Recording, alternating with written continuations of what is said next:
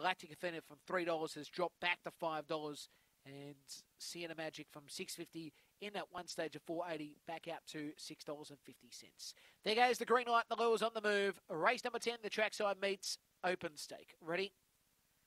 Racing, starting nicely, Zinfandel Tory goes to the lead from Sienna Magic on the inside. It's Smudgy the outside. Then came Galactic Athena and back in the tail, Cry Spring. Down the back, It's Smudgy went to the lead. In the second position now is Sienna Magic. Then came Zinfandel Tory, dropping back Galactic Athena with Cry Spring. But on the turn, It's Smudgy's the leader. Sienna Magic tries its best, but It's Smudgy wins from Sienna Magic second. Zinfandel Tory ends up finishing third. Then came Galactic Athena and Cry Spring back in the tail of the field.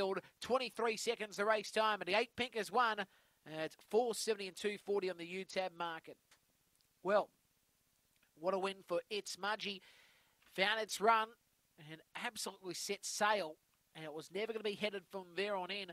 Sienna Magic ends up finishing second, and Zinfandel Tory holds on for third position. 23 seconds will be the race time, 23 seconds. And as I said, a comfortable victory for It's Smudgy, the 8 pinks. 8, 4, 7 and 5, 23 seconds will be the race time, and information come into hand. 2 3/4 by 2 3/4 by 2 1/2. 2 3/4 by 2 1/2. It's Smudgy first. Clint Trengrove is the trainer, owned by Grant Doomberry. It is